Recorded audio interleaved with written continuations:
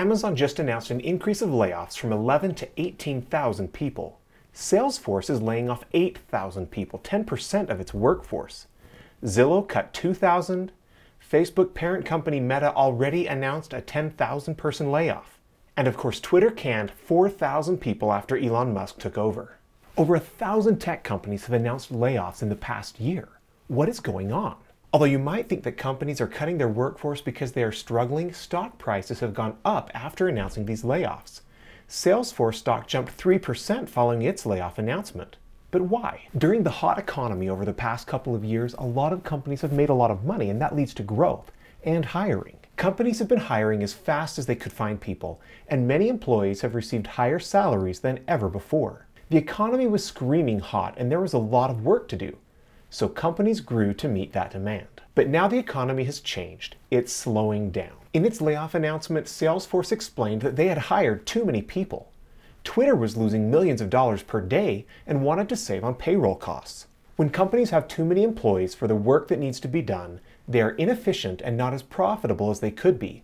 These layoffs are designed to help companies reduce payroll expense and make more money. And that is why layoff announcements are often followed by a higher stock price. Investors expect to make more money. The sad part of the equation is all of the people who lose their jobs. Mark Benioff, CEO of Salesforce, said these laid off people are like family, but we all know it's just empty words. Another interesting thing about some of these layoffs is that they appear to be skewed toward remote workers. Some companies want employees who are willing to work at the office, while other employers are working to provide more flexibility.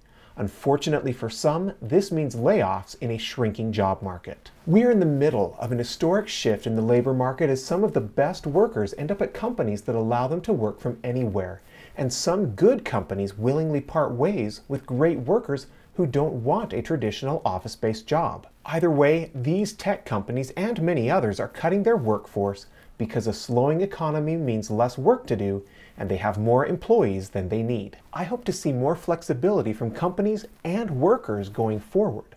The companies should provide more opportunities for remote work because we have the technology to support that. However, the workers also need to understand that they need to meet the needs of their preferred employers. But the story right now is thousands of layoffs as companies seek to cut expenses in a slowing economy. Please subscribe for more on business, strategy, and the people involved.